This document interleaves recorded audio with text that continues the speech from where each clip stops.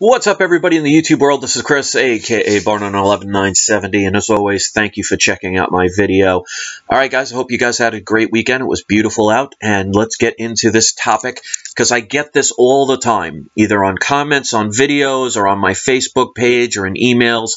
People are always constantly asking me, how do we get out of this system? And even though I've made several videos about this, it seems that people just do not want to think that it's very simple to do, and people are making it very complicated. Basically, like they say, the shortest distance between 2 points is a straight line. The majority of people these days are basically been programmed to believe that if something is too easy, then you should question it or it doesn't make sense. They want you confused. They want you to think that to get from point A to point B, you have to go all over the place. Because it seems like, well, there's a lot of effort, so it must be true. Doing a straight line straight to and from, well, that seems too easy, so that can't be true. So people don't want to understand, it seems, and that's due to our programming, that simple is better. You know, keep it simple, stupid. That's the way you want to think of it, even though we shouldn't use the stupid part. Keep it simple, sir. Or ma'am, whatever. But here's the thing I want people to think about, because I always use analogies and they help people put it into proper perspective. Because there are definitely ways that individuals can be out of the system.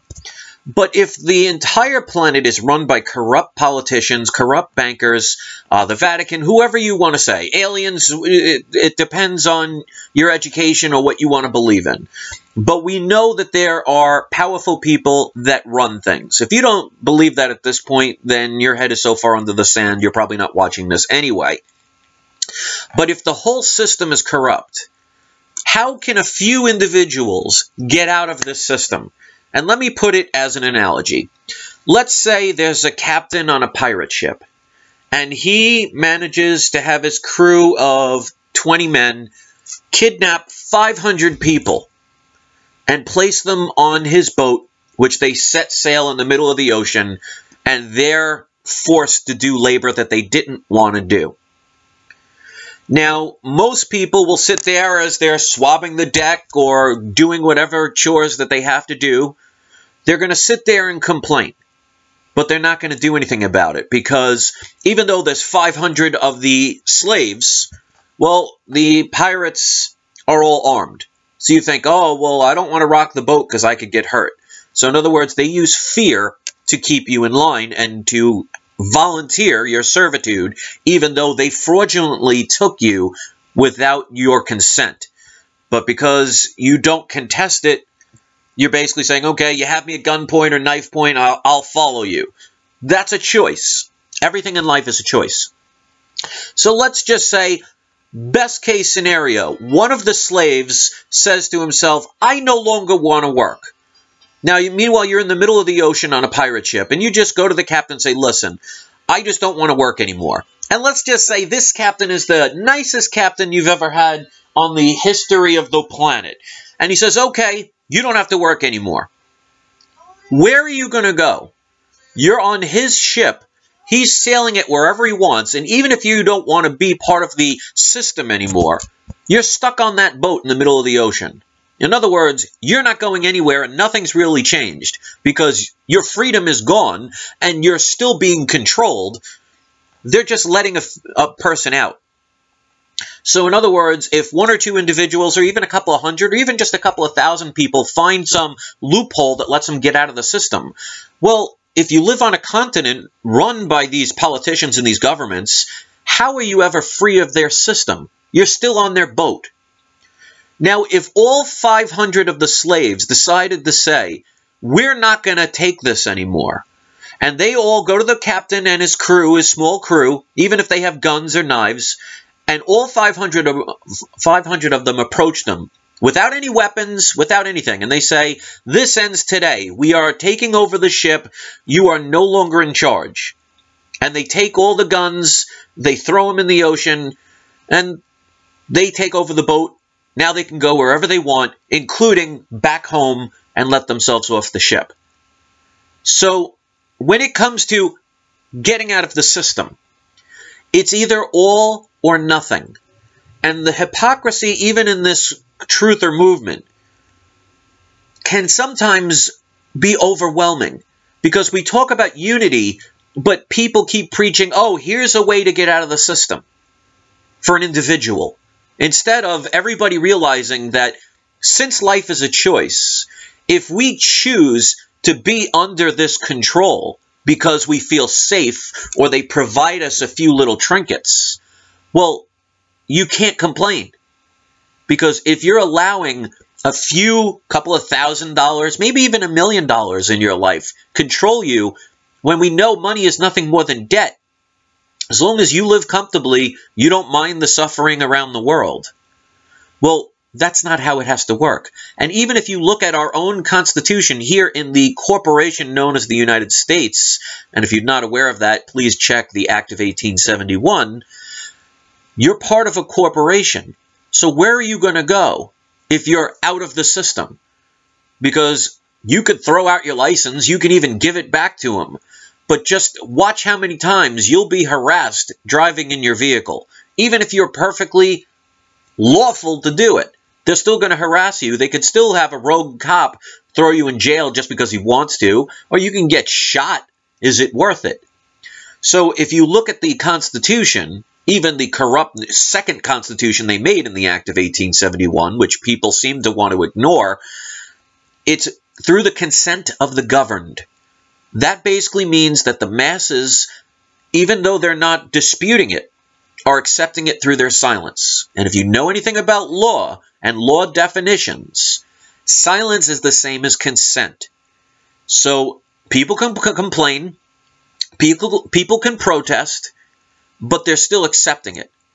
You know, like they say, I don't know who said it, and if you want to leave it in the comment section, you can. There's a famous quote that said, let people march all they want as long as they pay their taxes. So just imagine if you're on that pirate ship, and instead of taking over the boat, you decide to write a bunch of picket signs and say, oh, unfair labor. You're still on the pirate ship in the middle of the ocean, not where you want to be. So you're spending all of your energy writing picket signs instead of actually changing things.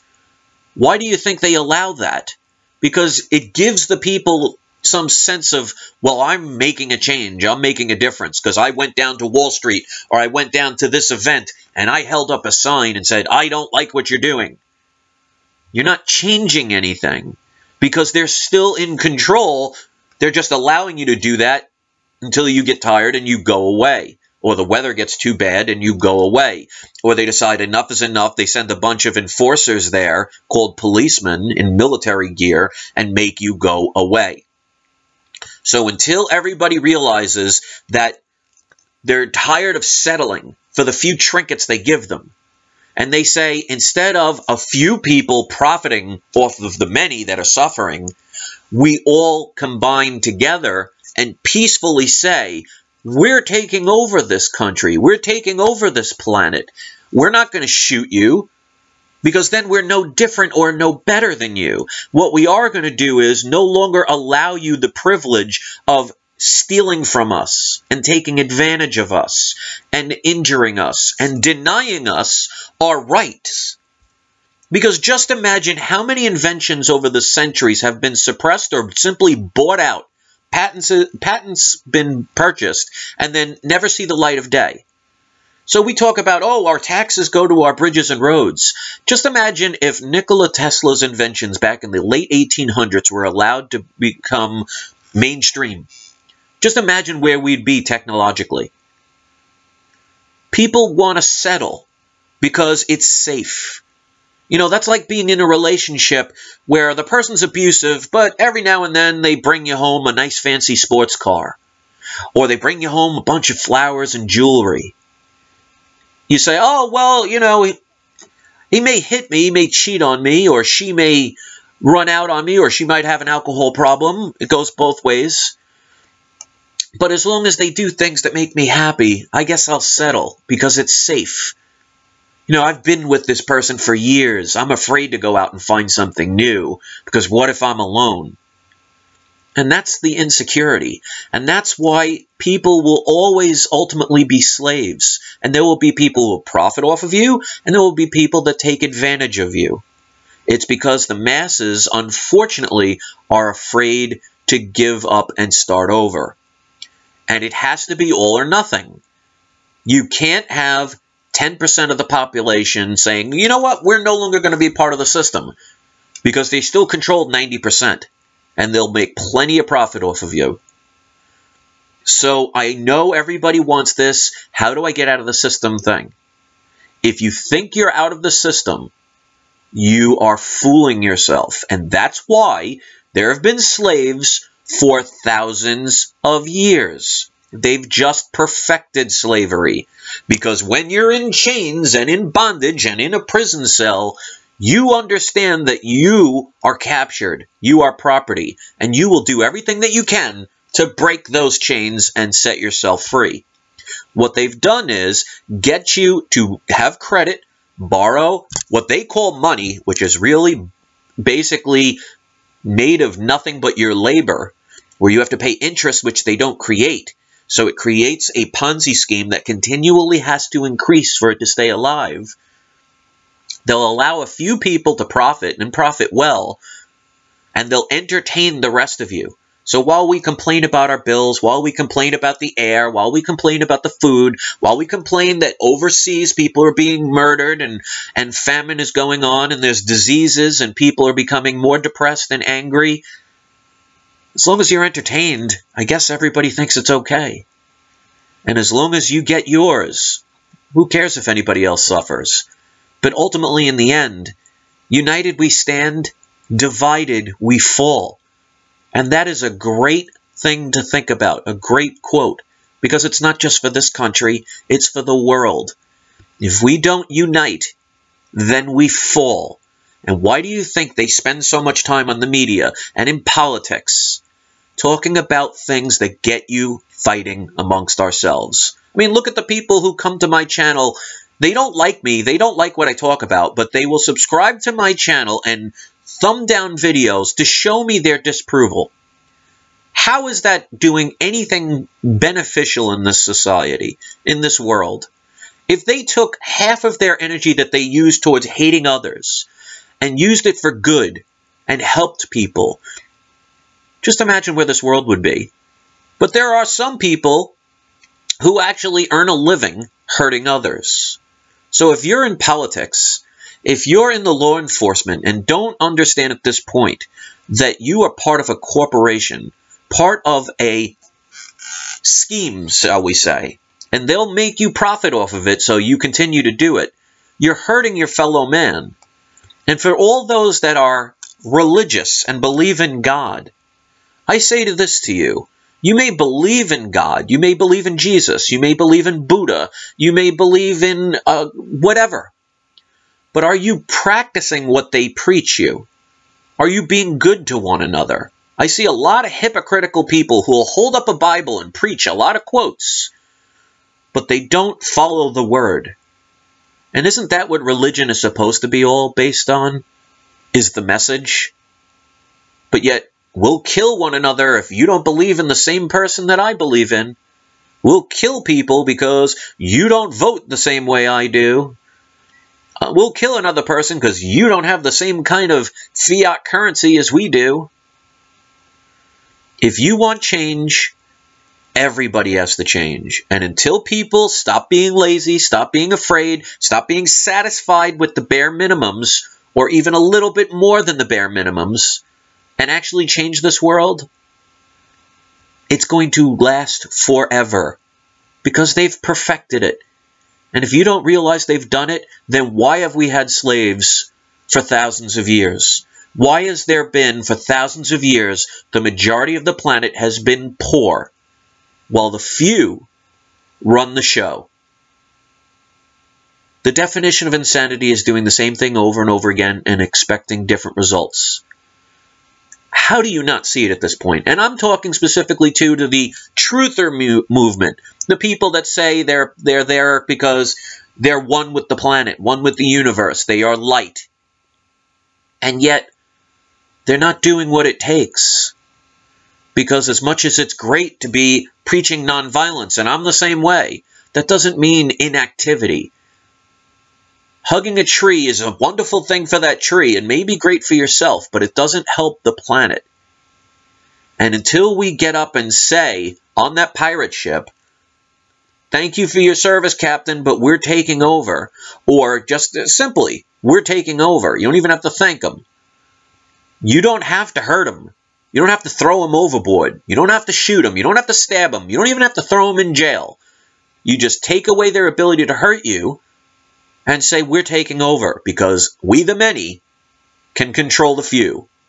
And the powerful people around the world are scared to death of that ever happening. And the masses actually awakening and saying no more. They're afraid of losing their power. And they'll scare you to living death. They actually have people convinced that there will be a nuclear war. One nuclear warhead, look what it did to that city in Japan. 2 nuclear warheads, look what it did to both cities. Just imagine if all of a sudden Russia, China, India, United States of America, all these countries launch all of their missiles. Do you think those people are that stupid? Because at the very best, they would spend generations and centuries living underground, if that's even possible at that point. Because just imagine if 1,000 megaton nuclear bombs drop down on this planet, because, not for nothing, our advancement in weapons is so much better than what it was in Hiroshima and Nagasaki, that who's to say it doesn't cause volcanoes and earthquakes and tsunamis, and even their underground bunkers get destroyed. But at the very least, the air will be destroyed, the water will be destroyed, plants will die, animals will die, and then people will die. But they'll scare you to death. They'll make you think, and you'll even see it on the truther media, all these fear porn people selling you, oh, nuclear war is imminent. Because it's a form of control, and some people are helping the system even that are trying to help it, or trying to help the people. Nuclear war is never going to happen because the people that have the control of that button, they've had it for, what, since the 1950s? They used it yet? But they'll bluff it. They'll call bluffs every time. And if you play poker, you can only have a person bluff so many times before you call. So if you want to live in fear, you want to be distracted with entertainment, you want to be dumbed down, that's perfectly fine.